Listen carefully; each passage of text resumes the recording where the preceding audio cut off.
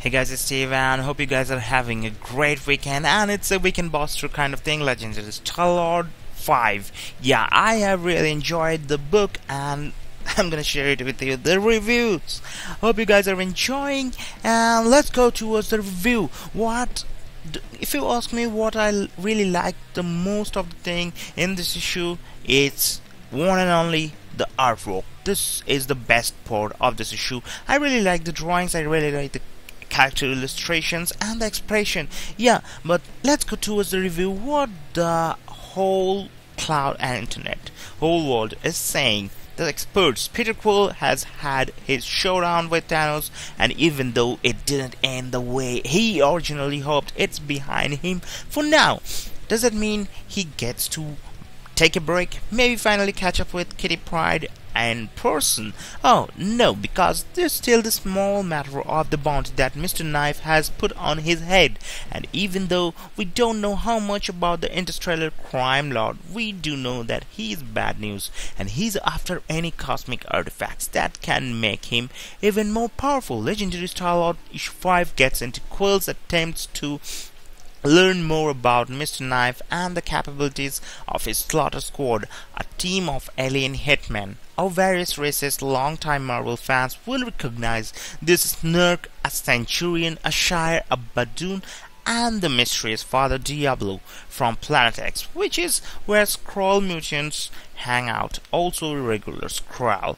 We learn about them mostly from Peter's conversation with one of the chameleons who tried to prevent the Slaughter Squad from obtaining something for Mr. Knife, the Black Vortex, an object that's about to become much more significant when it leads to an all-out Guardians of the Galaxy X-Men crossover. And speaking of the Guardians, while Star-Lord has gone it alone in this series thus far, he does get some timely assistance from one of his teammates this time out. Sam Humphries finds a nice balance between action and comedy, as he has for most of the series to date, and he gives Pace Medina plenty of large panels that really suit his style. The western touches in space continue to entertain. Father Diablo is even wearing a cowboy hat, and it's almost like this is a cowboy bebop with superheroes instead of bounty hunters. That's a compliment in case there was any doubt. Read on, by be wary of the things. So Star-Lord Unleashed, all these basic busters out in space are about to get a taste of their own medicine. Peter Quill-style, Mr. Knife steps from the shadows. This guy's a drag city.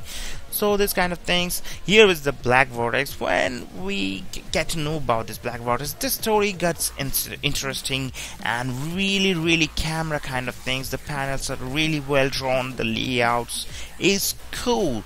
So here's the thing, when one of them is care to stop him, but one of them is don't care to go into something. So here the Black Vortex magic, and the things happen. Boom! Yow! Spoilers past this point. Star-Lord does his information gathering the fun way, which is to say he buys a alien named Lucien some drinks while the host like alien tells of his encounter with the Slaughter Squad. Peter, as he is owned to do, continually puts down the bad guys, insinuating that they aren't as tough as they sound. After a brief interruption from the kitty, who's upset about Peter standing her up on a hollow date, Star-Lord learns that Father Diablo is pretty powerful and that the Slaughter Squad did in fact stumble upon the Black Vortex, kind of like the Ark in the Riders of the Lost Ark. It's apparently not a good idea to look directly at it. Okay, so in a plot twist you will probably see coming, Lucien is actually the Skrull member of the Slaughter Squad. Star-Lord knows that too. So here is the thing, we really like the kind of last kind of action things. That's pretty much cool. Thankfully Quill's dating powers has given him all the background info on different alien races he will ever need. Favorite moment? It's a series of moments. Really, here are the things. Star-Lord calls Lucien during their talks. Seabiscuit, Ponyboy, Better Philly, funny. That's the thing. So final thought, less happened in this issue than any of the previous 4, but it's still a fun read and a nice change of pace from the Angst Filled slugfest with Thanos in issue 4. Plus the series pivoted nicely from one focus to another, and Humphries has been bringing the Kitty subplot along nicely too. So thanks for watching. Hit the like button, yes, if you like it and enjoyed it, and if you want to buy it, just go to the store and buy it, because it's an amazing story and it's amazing artwork and illustrations. So thanks you, adios.